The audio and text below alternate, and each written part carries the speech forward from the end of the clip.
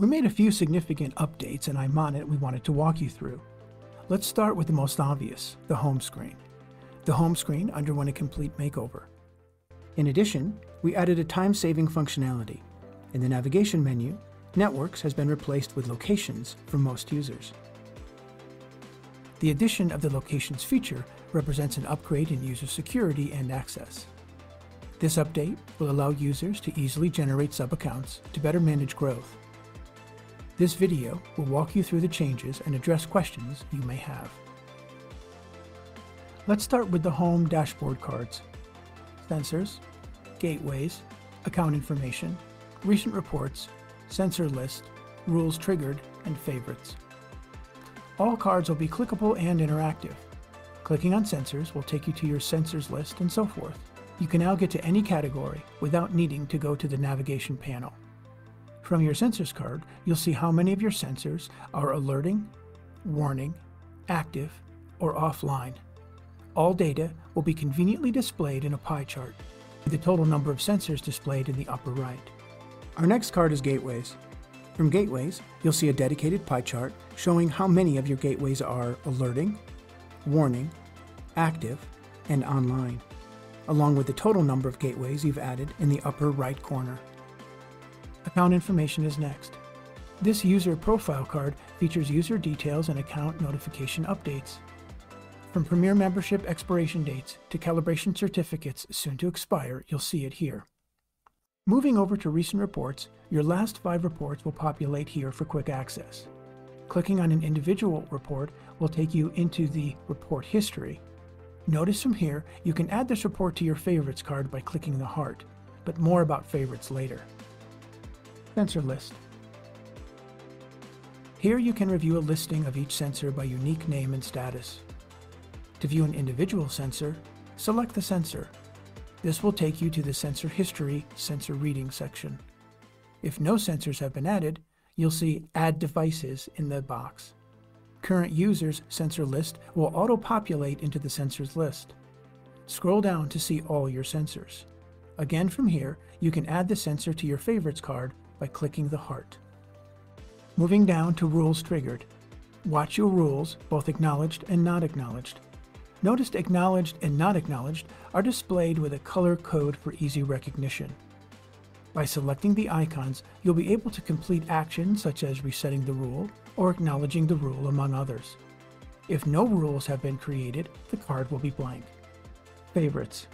Add anything you want to access fast as a customizable quick link, like sensors, gateways, or maps. Favorites has a limit of 25 selections. To add a favorite, find the mini heart on the data card and click. To remove an item from favorites, simply click on the item and unselect the heart. Once you've added data, you can access an overview for additional actions by clicking the mini 3 dots. Arrange your selections in order of importance. This feature adds more accessibility to your account.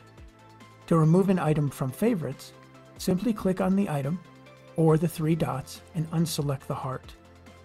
To add to the functionality, the cards are collapsible on mobile to see more or less.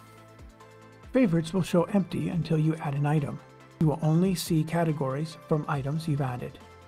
In the navigation menu, a new section is available called Locations. This will replace Networks for most users. This update will allow users to easily generate sub-accounts to better manage growth while streamlining paying for subscriptions and experience greater data security. Note, current users pre-update can still see and create networks. However, a limit of new network creation is 5. New users will not see networks. Select the Location tab in the left-hand navigation sidebar. This brings you to your main location screen.